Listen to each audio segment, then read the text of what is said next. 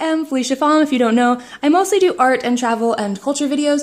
This one is going to be travel mixed with just like culture things, fun. No art about it, but I think you'll enjoy anyway. So come along on this journey with me.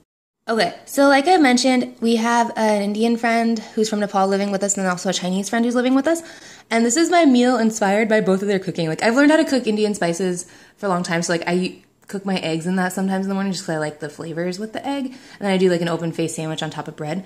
And then the tomatoes, so that's like the Indian side. And then the tomatoes are from like the Chinese side. He does a lot of like egg meals where he does like eggs and salt and then tomatoes and sugar and eats them together with rice, and then he'll like add a meat to it.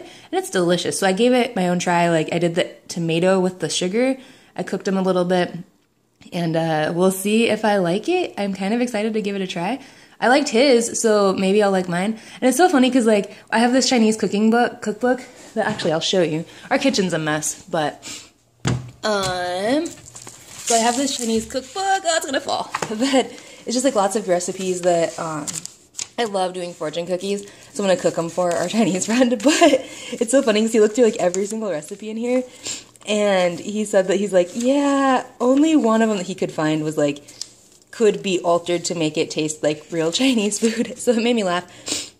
I'm sorry, my nose is running from cooking all the spices. But it was funny because like he was talking about how like he'd never had sweet and sour chicken before coming to the U.S. So like, which we know that Chinese food in the U.S. isn't very Chinese, but it's just funny to think about. Then also like something else you guys, like my favorite food group ever is Chinese food in India. So like Indian Chinese. It's like chili chicken but made in India. That is my favorite food group. So I'm hoping sometime this summer to convince these guys to work together and create something that is Indian Chinese on their own. I don't know if it'll work, but I will let you know if it does.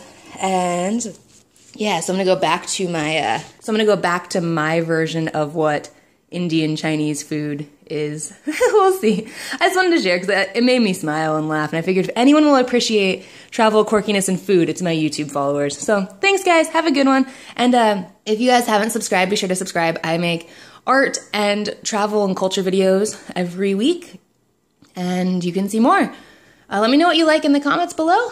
Alright, so I'm switching things up, and I found out that I really like the tomatoes with the sandwich. So there you go, new recipe.